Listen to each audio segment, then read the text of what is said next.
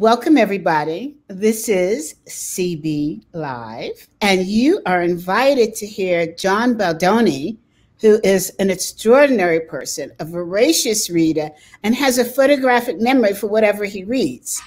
But first, let me tell you that this is being brought to you by the Association of Corporate Executive Coaches, of which John is a member. And not only is he a member, he's certified through us as a master corporate executive coach. So we are so delighted to have him represent ACEC and to talk to us about all the amazing things he's done and to answer the question of what are the challenges he's seeing out there for those in the C-suite. So John, welcome. Oh, thank you, CB. It's a pleasure to be on the show, and I'm honored by the invitation. So, thank you. And I must confess, in transparency, John is one of my biggest supporters. So, big time. So. Well, I'll just be straight up. I mean, I say this all the time. CB always likes to say you have a marketing background. Well, and I've said this before. Your background is front and center because you're such a creative person. And I was reinventing my business proposition when when COVID struck. And so we moved everything to virtual. And CB said, let me see your website. So we went on there and she goes, just what are you selling? And I told her and she goes, well, that's not what your website says. So I made some adjustments and did them pretty quickly. And it's been onward and upward. So I love her energy and your ability to cut to the quick. You ask good questions and you get to the heart of the matter very in short order. So that's a valuable thing. Thank you, John. So, okay, now that you've caused me to blush, I love it. You can send the check afterwards. I'll take credit card too. So. You got it, my dear. So, John, tell us a little bit about yourself. Why are you uniquely qualified to answer the questions I'm going to ask you? Well, because I've spent a lot of time in the C-suite, actually in two different iterations. I began my career not dissimilar to you, CB, because I was in marketing communications and I did the big shows and meetings and things that corporate events that clients do. And through that, I became a corporate speechwriter and I worked for people at the very top of the house. So I was in the C-suite well before I ever deserved to be there. And so, but when it was great training because I got to see leadership up close. I got to see what worked and what didn't work. And I was encouraged to write or asked to write speeches on leadership. And I would write these things and I go, I'd rather be saying them myself. So I went back to school. I got a master's in consulting and and then eventually started writing and continuum, and then was invited by all people as our friend Marshall Goldsmith to become a coach. And I did become a coach and went through all kinds of training programs and things. And so actually I've been in the C-suite twice, if you will. So. Mm-hmm. So not only that, you have written 17 books? Actually 14 books and I don't know, 800 columns for Harvard Business Review, Forbes, places like that. I also do a video series, and then my new exciting venture is a LinkedIn live show, which you are going to be on very shortly. So, I was going to try to weave that in, but you jumped in. Well, we can say it twice. So. Tell us about your LinkedIn live show. It's called Grace Under Pressure, which if you look at it from a marketing standpoint, and I wonder who gave me that name, Grace Under Pressure. We were talking about grace because my last book is called Grace, A Leader's Guide to a Better Us. And the book came out last year. And we were talking about how applicable grace is to our times of crisis and our times of discord. So we were talking and I said, I need some kind of muscle behind this and a kind of a hook. And you said, Grace Under Pressure, and bingo.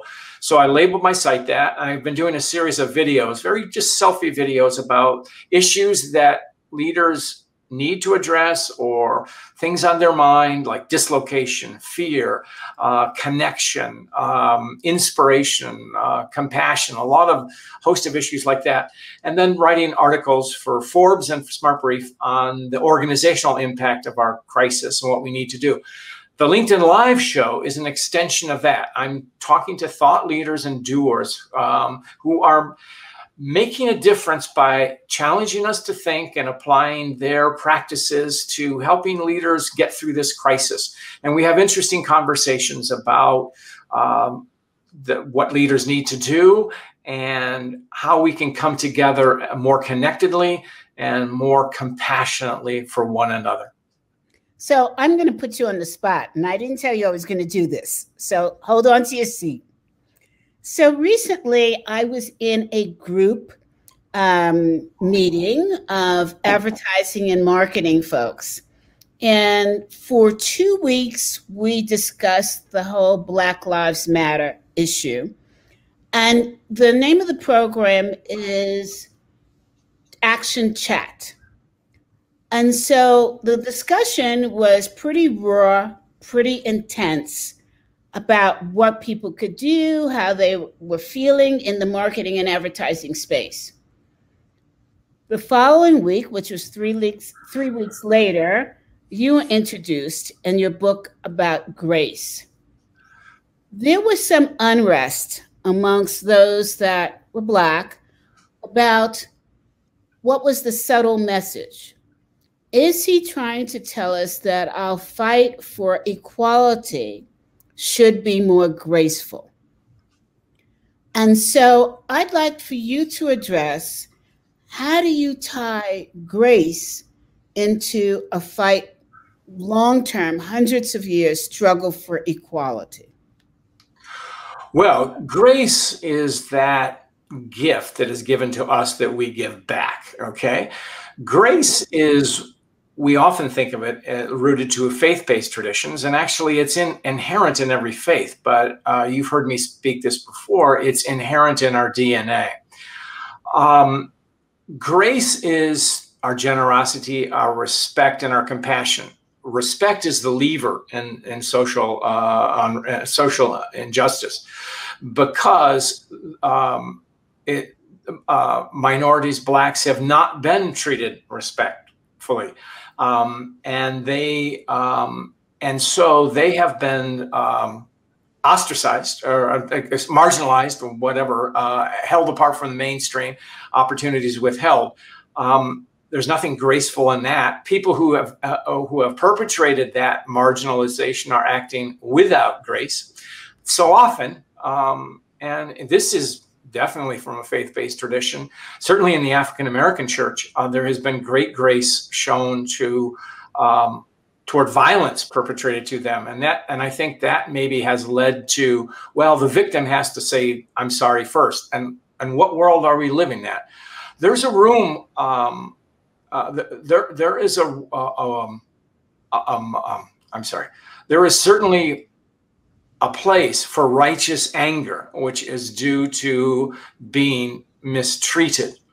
It's what you do with that anger that matters. And that's why someone like John Lewis, whom we just lost to a couple of weeks ago, was such a powerful example, because he was beaten more than once and always acted in a true spirit of healing. The other example like that is Nelson Mandela. And what people don't understand so much about Mandela, because he's been deified, is that Mandela was, in his tribe, was a chief. And so he had a sense of presence, and he was a quote, natural born leader, if we want to say that. So when he was in ANC, African National Congress, fighting for racial justice, and then he was imprisoned on Robben Island for 27 years, something happened in prison. And he was on a slow release program. So he was let out by the apartheid government and then had a little house. And in this little house, he was able to literally invite people to visit him. And often it was his nominal oppressors. And in there, he always insisted on serving them tea. That was a way of him being in charge.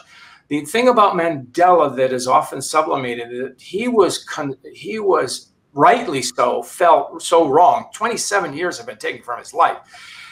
And he was very bitter about it, but he found a way to act for the greater good. How he did it, he acted with grace. That's what he did. So it wasn't that he sublimated his anger and turned it into, a righteous cause.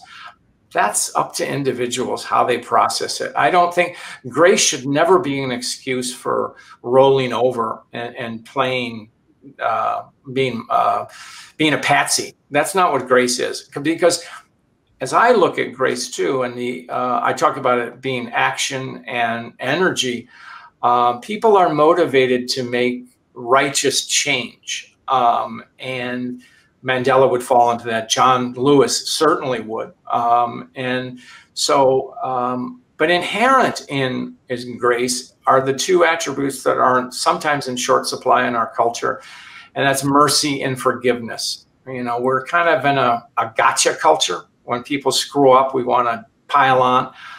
And where's the mercy there? And where is the forgiveness? And what we know from forgiveness is that forgiveness begins within ourselves when we have that capacity, but it's an unburdening of ourselves.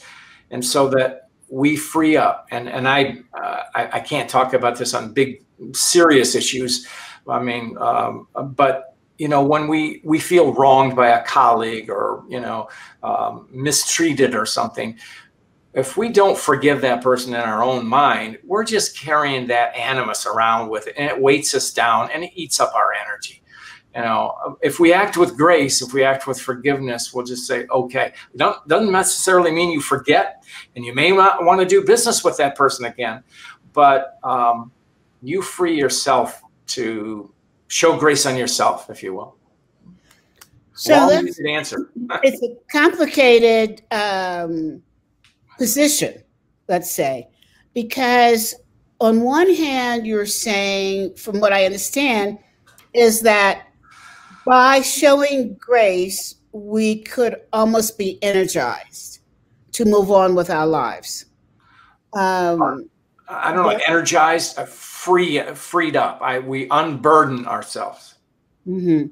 But on the other hand, I would dare say that it's, asking Black people to forgive white people for their sins and injustices is a whole lot to ask. And then you have to ask yourself, if the situation were reversed, what would be the reaction? Oh, I'm not asking Black people to forgive white people. No, not at all. I'm talking about it in, and then I just said, there's a reason for righteous anger, because without righteous action and motivation, which is heated at times, there would be no change. The civil rights movement of the 50s, while it was, we frame it through the nonviolent protests, and it was, though that came out of 3 centuries of degradation and mistreatment and rage and pain and suffering, which we, as a white person, I have no idea. Cognitively, I can say I can describe it, but I have no idea what it means to be marginalized. None. So, no, I'm not asking anybody to roll over. And grace would give one that ability to do so, but that's a personal choice. And to do so doesn't mean that you lay down the cause and say, well, you just do whatever you want and we'll take what we get. And that's not what Martin Luther King preached. I mean, and because, he was possessed of a righteous indignation that he channeled into his actions. But he wasn't a pushover. I mean, and ultimately he gave his life. I mean, what greater sacrifice could there possibly have been? I'm glad that you explained that, because I think that many people listening would have taken it the other way. And so I wanted you to have this opportunity to further express the multi dimensions of grace. Well, thank you. In fact, one could consider it in all the dialogue that's going on. One could consider it as another methodology in dialogue. Showing grace? Oh, yeah, because grace is what facilitates kindness towards others. Grace, I think, at its core, is about connection. It's about reaching out to others and connecting them. Here's the interesting point, and this is what I learned from Father Greg Boyle, who's runs the Homeboy Industries in Los Angeles. It's connecting with people in a way that they want to be connected to. If I go into a disadvantaged community and start preaching about you people need to do this and you people need to do that, there might be some sound advice on that, but I'm not connecting with anybody. I'm lecturing. And so beginning, you have to just sit or occupy space with someone and understand them. And, you know, it's what Stephen Covey used to say, seek to understand before you are understood. And so often in our world, we are so much in a hurry, and I raise my hand, that we don't have, quote, time to understand. We think we do. I think I understand you, CB, but let me tell you how it is. So, yeah. Yes. Have I heard that a lot? Yeah. Mm-hmm. Yeah. Right. And it's off in another plane. Well, yes. And what happens is that's a missed opportunity. There is no connection. And it happens too to well-intended people. You know, it's not that we go into, someone of good intention expends good effort, but it's like two ships passing in the night, and that's a lost opportunity. And so that's why we all need re-education, if you will. We all need, and part of it just comes down to patience and listening, and two of the hardest things that for me, I can listen pretty well, but I'm not the most patient person.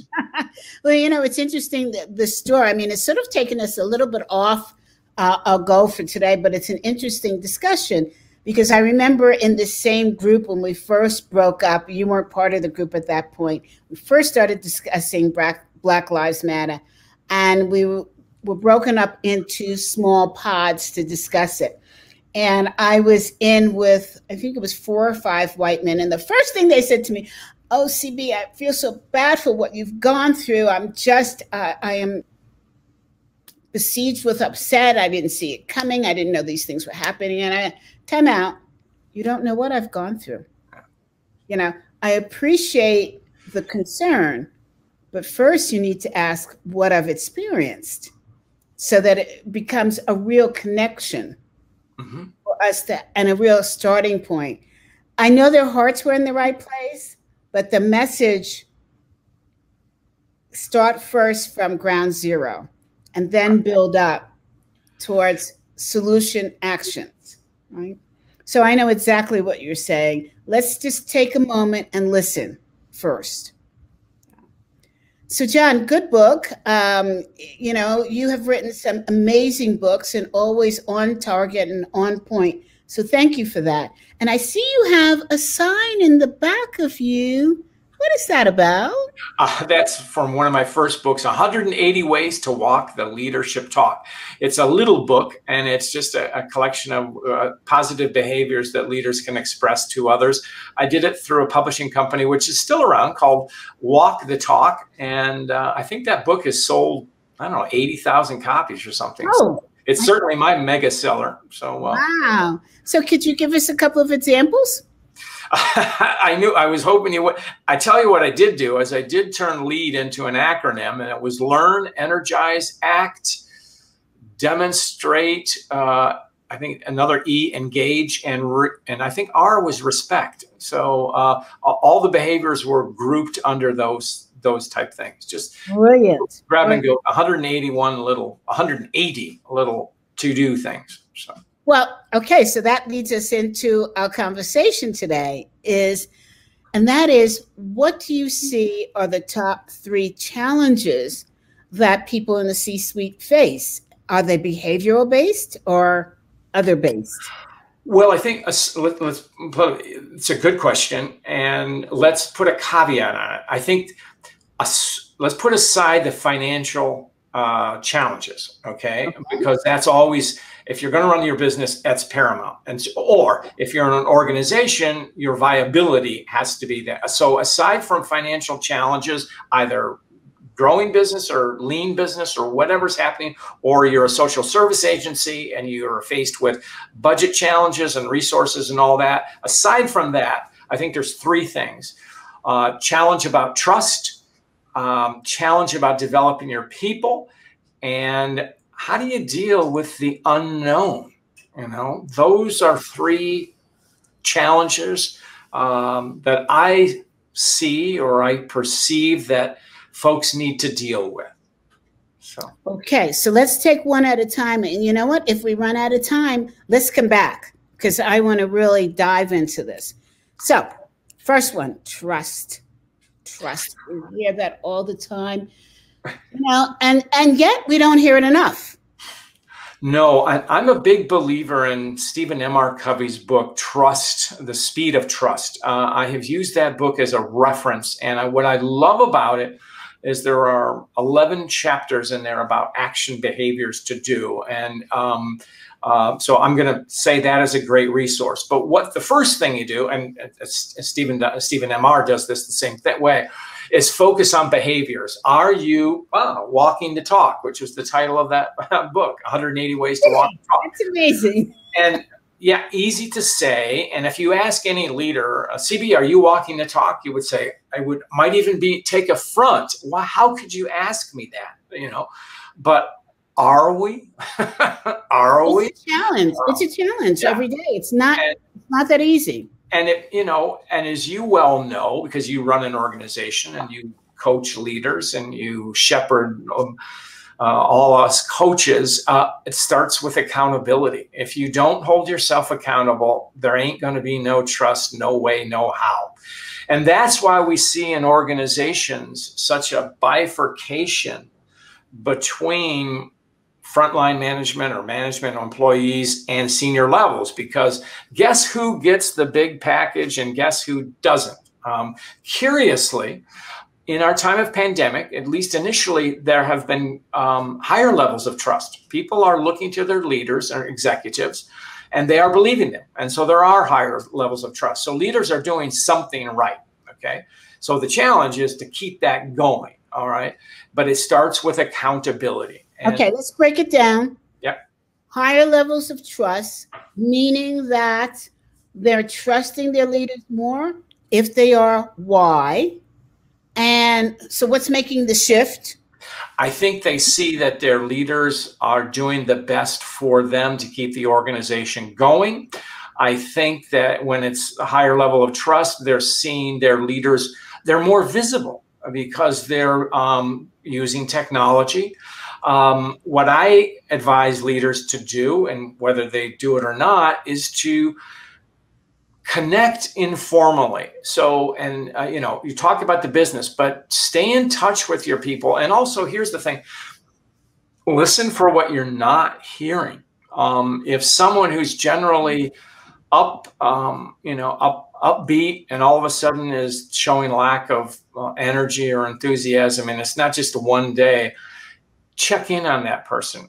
Is he or she having a problem with a child? Or is there an elder care situation? Or is that person isolated due to COVID and can't connect with anybody physically? You know, all of those things. So that's a challenge right there. So. But John, you know, here's a reality check.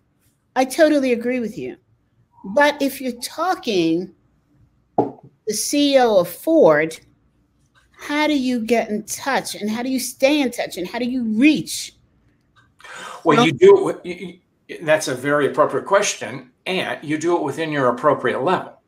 I'm not asking the CEO of a manufacturing company to text frontline workers, but the challenge is that every level of management stays in touch with his or her workers. That's what I'm saying. So setting the example. Okay. Setting the example. And that's what, I remember writing about a head of a healthcare system who she said she had an open door policy.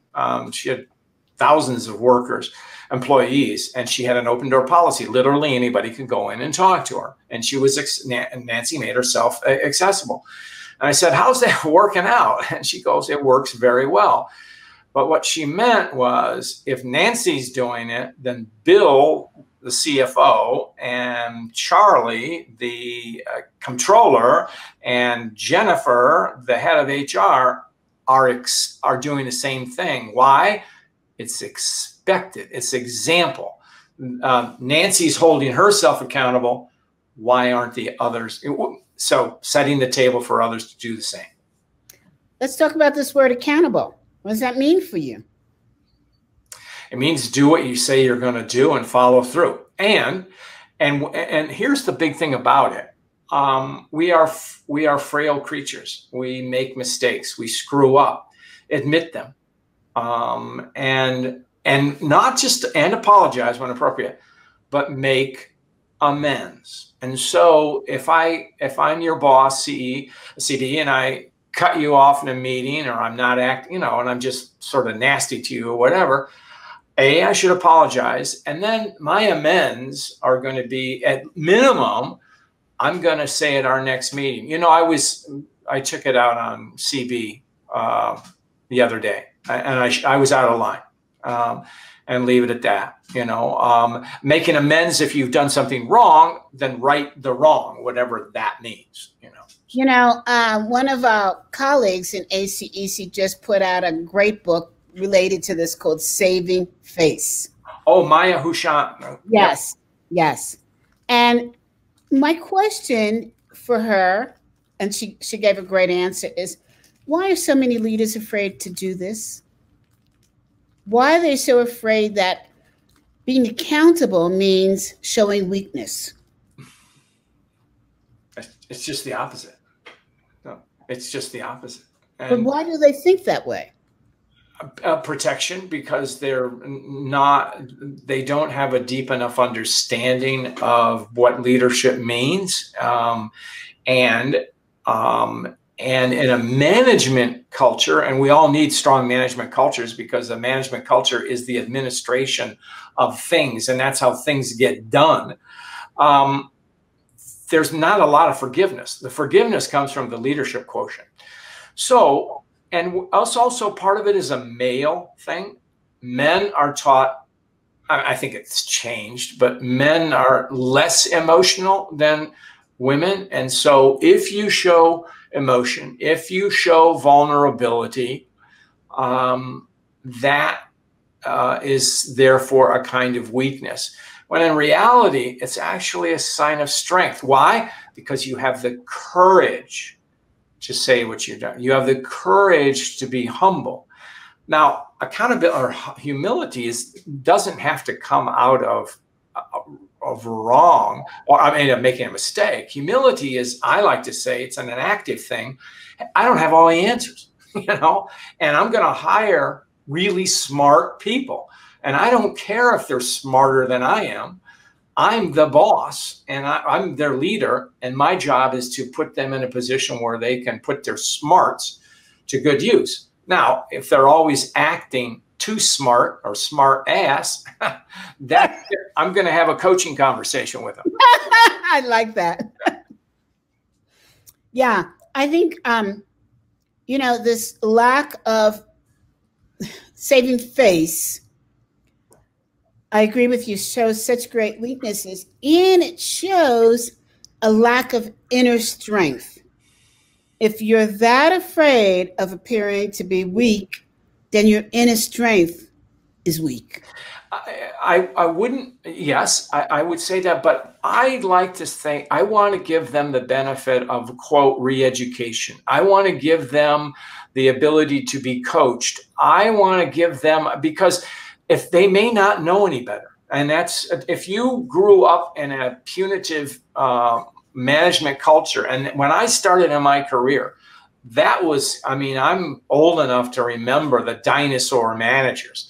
And, if bad news was good, no news was good news. Yes. Everything you heard was bad news. If you grew up in that kind of system, and they still exist, and a lot of them are called family-owned businesses. So I give them a chance to be re-educated, to be coached, and to say, hey, it's okay, and to be that. And if they don't respond from there, well, that's another issue. And so you really think they're coachable on a long-term? That kind of person, yeah, because I've worked with them. Yes, yeah, yeah. So what are some coaching tips for that type of person? Well, I think you show them examples of what it means. And part of it is taking the burden off your own shoulders. It's like people who feel that way feel they have to do everything. Yes, they delegate and all that, but they think the buck stops with them, and it does. But they get wrapped around their own axle, and they're so wrapped around their axle, their first pushback is, you don't understand what it's like. Well, no, I don't know what it's like to run your company, but I talk to more people in your position than you have. and I can give you good examples of people who do that. Our friend Alan Mullally, for one, but show them, make it safe for them. Also show it as an opportunity for them to get better at what they do, get better results, get more out of their people, and have a better life. 120 hours, working 120 hours a week is not really healthy for anybody. So I like what you just said, make it safe for them, because you definitely don't think of an aggressive driving boss as someone who needs a safety zone. Well, part of that aggression and drive comes from their upbringing. And so they think that's the only way. And so that way, when you challenge that, you show them, hey, there's a better way. They're always going to be driven. They're always going to be pushing hard. They're going to tend to be aggressive, but they're going to learn. You catch more bees with honey than you do with vinegar, because then you start showing them statistics. Okay, what's your turnover rate about your direct reports? Show me the engagement figures for your company. How does that compare to your competitors? And what do people say about you? And I can tell them what they say about you. They respect you because you're the boss, but they think you're a jerk. And it also goes back to, in this day and age, people don't feel compelled to stay in an environment where they're being abused. Bingo. That's the big thing. It's a talent. You're driving your best people away. Absolutely. The people that stay are the deadwood. So yeah. I mean, there is an absolute war on talent, and people think, oh, come on, it's hard to find a job. Well, it may be difficult, especially given COVID, but how hard is it to find really good talent? That's a whole different vocabulary, right? It's hard. It's harder to find good talent than it is for good talent to find a job. So. I love that. So now, okay, let's talk about fear of the unknown. Well, I think you and I have had this conversation before. What keeps CEOs up at night is it's not what they know, it's what they don't know. Are my people trained? Am I prepared for my competitors doing this? Now in crisis, now in COVID, we've had three things. We've had COVID, economic collapse, and social unrest. All three in 3 months. That's talk about black swan. I mean, this is pretty amazing. Yeah. But here's the outro of this. I always go back to one of my favorite historical figures, which is Winston Churchill. And the great thing about Churchill was that it said that he mobilized the British people, which he did do, because through his oratory, he made them feel that they were part of the war effort. Mm-hmm. He mobilized them. And he said, I gave the lion the roar, but the roar came from the people. And said, this for a leader, you're not going to face any other crisis like this in your life. Make this your finest hour. So how do you deal with the unknown? Well, you don't. You accept it. And then what I like to say, and I've written about this before, it's ambiguity. Nobody likes ambiguity, you know. And I want you to tell me, CB, I have my job for as long as I want it. Well, I'd like to hear that, but you can't tell me that. And you're the boss and you're feeling stress on that. What you can do is say, I will tell you what I know as soon as I can. I will keep you in the loop. Further on that is you square the circle. What is it we can do? Can we cure the pandemic? No, but we can all wear masks. We can physically distance. We can work virtually. We can find a way to connect. We will do what we will do in the best way possible. Will we make mistakes? Oh yeah, we will, but we'll figure it out. And you know what? We're going to do it together. And that's part of it. So, you know, there's always going to be a curve in there. There's always going to be something that changes.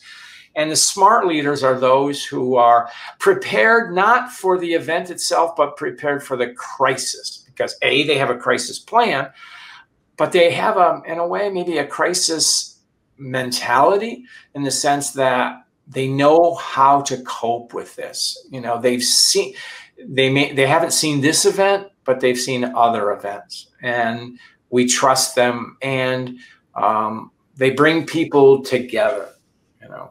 Yeah, I think that you have a good point, because I think the successful leaders that have come out of this, they have set up a culture of we're in this together. Whatever happens, we're in this together. Doesn't even have to be a crisis.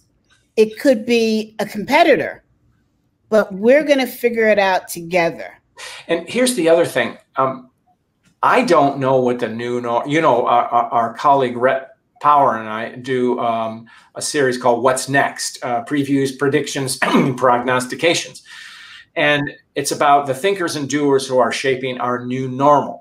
And we're not at our new normal, but can I tell you what our new normal is? No, but I will tell you one thing. I'm confident that those strong organizations, the values that they held in January 2020, will be the values they hold when they come on the other side, and they will shape their new normal. So again, it's a cliche, but you've heard it before, but it works. When in crisis, go to your values, your trust, integrity, belief in others, love, compassion, all of those things. Those are human values. They don't change in time of crisis. And as a matter of fact, they become paramount in time of crisis.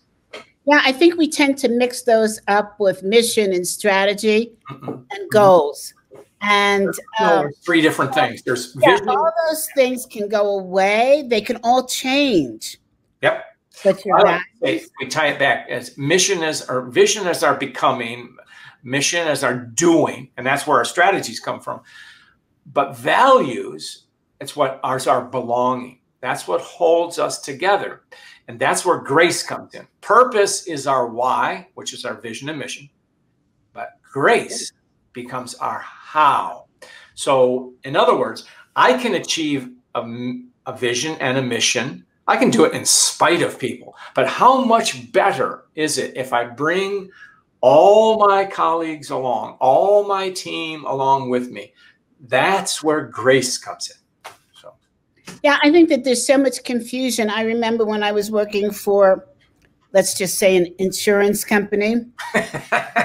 An unnamed agency. And I remember the CEO would march the halls. He was an ex-military guy, and, it would be, and you can't do this. And he would send the minions in to say, you can't do this, you can't do that. And you couldn't put up a picture on the wall unless it was approved, You couldn't put a picture on your desk unless it was approved. You couldn't eat popcorn because of the smell.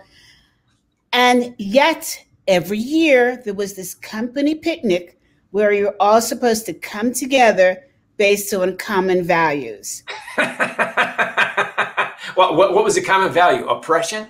And everybody was, bow down, yes, And I thought I used to sit at these company picnics, dreading them, saying to myself, oh, God, the mixed messages, the mixed metaphors, get some consistency here. Right. And there was no such animal. And, that's not the only organization that does that. They think that Thanksgiving turkey, that company picnic, the Christmas party represents the whole dynamic of the organization. That's sad. And it's so popular, so prevalent in corporate America. I think one thing that the backswing of our new normal will be more connected. After all, we've probably seen our CEO in his bathrobe. If not, we've seen his wife in a bathrobe. So, but seriously, we've seen kids run it. We've seen dogs, all that kind of stuff. So that makes us more human. And I think it leads to greater connections. And I think humility will be a little bit easier. So, I hope so. So. I hope so. It reminds me of a meeting I was on, and this person was sitting at his desk with a typical, polo Lacoste shirt on and perfect desk and perfect bookshelves. And he went to get up to get something that I think the housekeeper or the wife or somebody bought in, and you see that he was in his undershorts. Well, that's a common denominator. That will cut your image down to size, and so it's how you react to that. Yeah. I thought, well, at least they're nicely designed. Yeah. Yeah. Now, talk to me about the third area of developing people. I think when you're in the C-suite, basically, it's certainly the job of a CEO is to ensure proper succession. Obviously keep the organization going, but the second thing is to who's in line, not simply for my job. Marshall Goldsmith talks about this a lot, about not, succession planning is, as he says, is putting people in boxes. What you need is flexible things of who has the competencies to do these different things in multiple different areas. That's a development exercise. And so often what coaching to the CEO becomes coaching him or her to develop his or her team, not simply the successor, but challenge the CFO, the CMO, whatever their titles are. What are you doing for your people? How are you developing them? What opportunities are you providing them? We call these stretch goals, job responsibilities. That's a little bit lower down. But what are you doing further down the quote ladder? Are you keeping your eye on talent? And now I'm really passionate about this. I believe that crisis provokes opportunity. We've heard that 1,000 times. But also, just as cream rises to the top in hot coffee, so does talent. And so you got to be watching for that talent. Who is making a name for himself or herself? Who's making that positive difference? Who's coming up with new ideas? Who's thinking out of the box? Who can think critically? And here's the other thing, CB. This is really important. Keep your eye out for introverts, competent introverts, because so often it's the introverts that, how many senior leaders have you coached who are introverts? I've coached a heck of a lot of them, which are always against type, because we always think, well, they're outgoing and all that. They may have learned to do that, but their energy. And so at a more junior level, they haven't yet learned how to project. but they have great minds. And the great thing I love about introverts is they don't have to be on stage. They're comfortable watching, listening, observing. And if they're smart, they're always processing. So what's going on in that brain? You know? I am so glad you mentioned this, since I'm an introvert. Yeah. Somehow I'm not sure. Oh, I am. And I am a high level introvert too. So not just, not just you don't come across that way because you have been in a senior leadership position and you are leading an organization yourself, and you have learned how to project, how to adopt that role. My wife is the same way. My wife, if you met my wife, you would not know she's an introvert, but she is. And she needs downtime to process, but she's a great listener. She's a great observer, so we need them. So what I'm saying, keep an eye on them, is because when there's a lot of kerfuffle going around, they'll be lost in the shadows. So yes. Look for that. So yeah, it's really a good point. Did you know when I was studying MBTI, I found out it was in one of their books that how am I going to say this? CEOs in the United States, the greatest number are introverts. Wow, that's good to know. Yeah. And it's because we're so brilliant. Well, we are. Now, this doesn't say every introvert is a genius or every extrovert is an idiot. Somewhere in between, there's such a thing as omniverts. People can go back and forth. So, yes. And that's actually when you learn a behavior, that's really what you're doing. Yeah, absolutely. Absolutely. Yeah. And so I always have fun with it because people say to me, as you just said, no. Yes. That's why I had to change the appointments for these interviews, because people were booking them at 3 o'clock or 4 o'clock. I said, no, got to stop. Well, and that's the other point to this, CB. I'm glad you mentioned that, because what you just gave our listeners, is a lesson in self-management. Know what you can do and what you cannot do. Yes. And managing yourself gets back to self-care. Managing yourself is the habits that you do in a day, but also it's the self-care. Are you eating right, getting enough sleep, exercise, all of those kinds of things too? Yeah. That's critically important. So anyway, 2 cents for that. So I know that we're running out of time, but you brought up something that I think is interesting, because yesterday I had a conversation with a Black woman who's just put out a book about leadership, purposeful leadership. And it's addressed to Black women.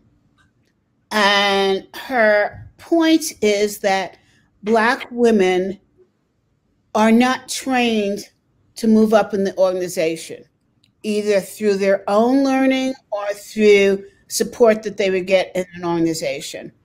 And I thought about it for a long time. And I think, what you're saying now in terms of training gets me thinking, because I think a lot of what you've said relates to not people of color, because there has been no conversation, nothing written, no dialogue about what people of color, be it brown, Black or whatever, what do they need that's different in an organization to rise to the top?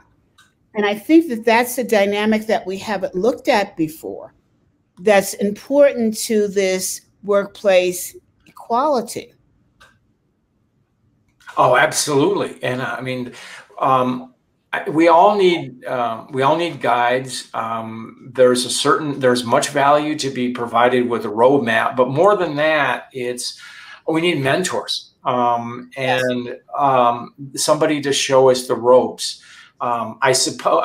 Yes, it helps if that mentor, that coach is of the same color, but it need not be, so it's whoever is willing, if you are in a mentorship, whoever is willing to share and there's a match there, learn what you can from that person. And having a mentor it's not like being married. You can have more than one mentor.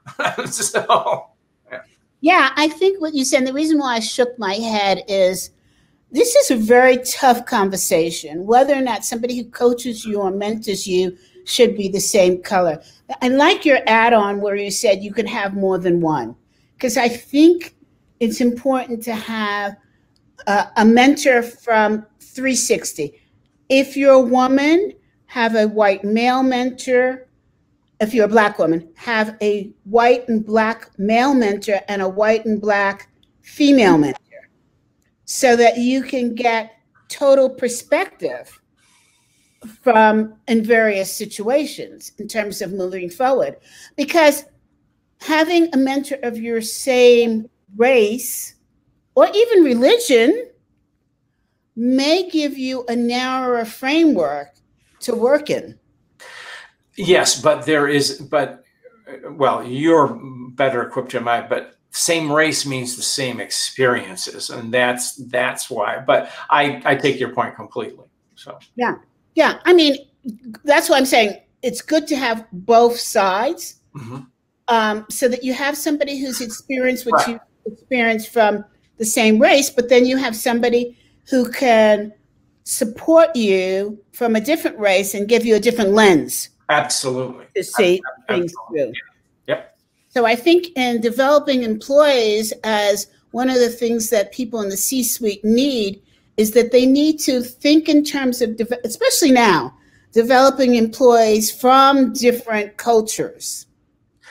And it's not, but the payoff, it's not diversity, it's inclusion. Yes. It's invite them, invite people of difference, all of it, to the table, so that you get input from different areas. And that's inclusion is the watchword. And how do we do that? And that's the challenge. So, but we'll work on it. And that's why the social justice movement right now is so important, because we're never going to change unless we become more inclusive. And we have to work at it. And all of us can play a role in it, in our roles. And we do what we can. And everything we do from a leadership standpoint should be inclusion. That doesn't necessarily mean race, gender, and ethnicity inclusion, but inclusion in point of view. That's.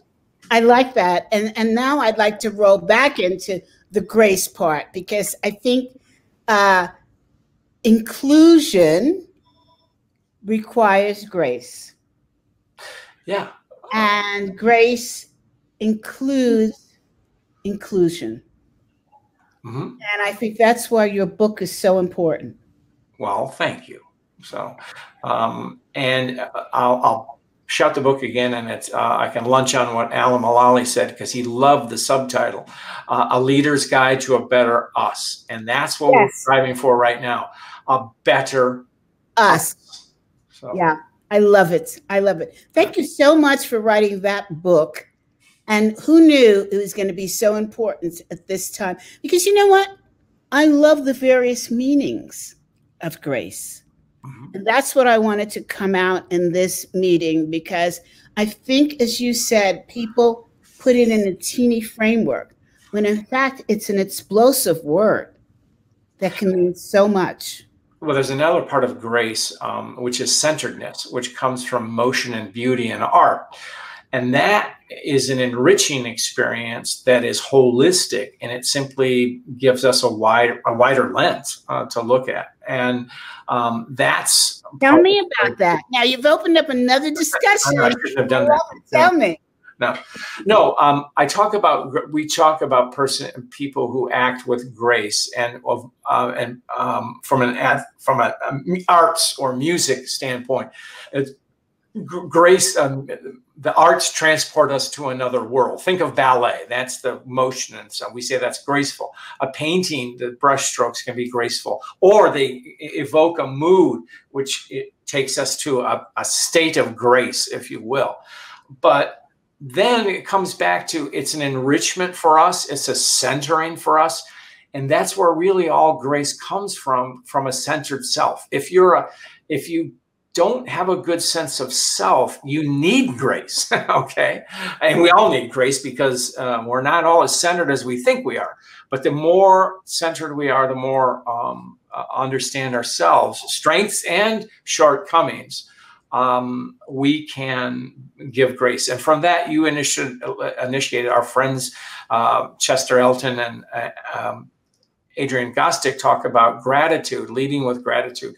And gratitude is definitely an attribute of grace. It's that giving back. But I say we can only give gratitude if we feel good about ourselves. And that's where we need that. And that's where grace comes into our own lives. So that, yeah, I have something to give. So well said. Thank you. And, you know, I have to say this one story. Now I'm feeling very guilty because yesterday, our landscaper hired somebody to come in and spray pesticides in the back. And he's supposed to let me know that ahead of time so I don't let my dog London out. And he didn't. Right. And I literally had a cow. You know? And he actually had the company that he used call me up. And the one thing they said to me, which really set me over the top, our product is friendly to bees. I said, the last time I looked, as I watched him pee, he is not a bee. Yeah, that's a good one. Good. That's funny. And I was so angry. I couldn't fit in grace. I just thought, my poor little puppy is... The story is a quick reminder that we are fragile creatures, and that's what we need, grace, to help us overcome that moment and not do it again. Yeah, okay. I'm going to keep that in mind. But I've got to tell you, it's not going to happen again because I said, that's it. No more back pesticides. You could work on the front. You cannot touch the back anymore. Yeah. John, this has been so amazing. And I wanted to say educational, but that's not the right word. I want to say you've presented us with a different realm of possibilities and a way to look at things that may be more healthy to us internally. And the 3 areas that you talked about that CEOs are often concerned about, trust, developing people, and the unknown, are so real. And having that foundation together in an organization of values base, where we normally think about values in terms of ourselves or in terms of, you know, for example, religion. We don't think of it in terms of organizations, and it's so important. It is. Thank you so much. Thank you for this opportunity. It's been fun. Thank you. So again, everyone, this has been brought to you by the Association of Corporate Executive Coaches. And gosh, you have seen an example of one of our members. So it is an amazing group of people. Thank you so much for joining us. This is CB Live.